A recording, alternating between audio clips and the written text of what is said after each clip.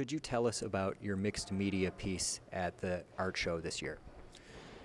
It is a combination of seasons for one tree branch that stretches across the board. It is primary acrylic paint for main piece. The intermediate section is colored pencil, and the leaves on the intermediate section is painted over silk leaves. Now, this piece breaks the fourth wall because it goes from one canvas to another.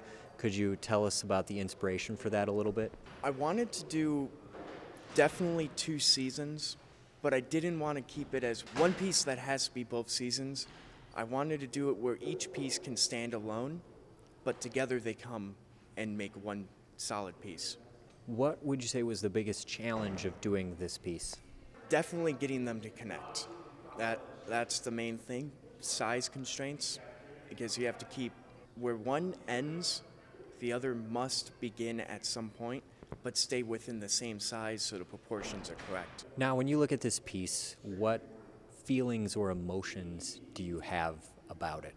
I'm a very analog person, so the emotions are for the more happier side. Of course it is happy, but it still has a sorrow pitch, such as the winter feel. It is a mixture of more happy turning to sorrow. As a student, what is art to you?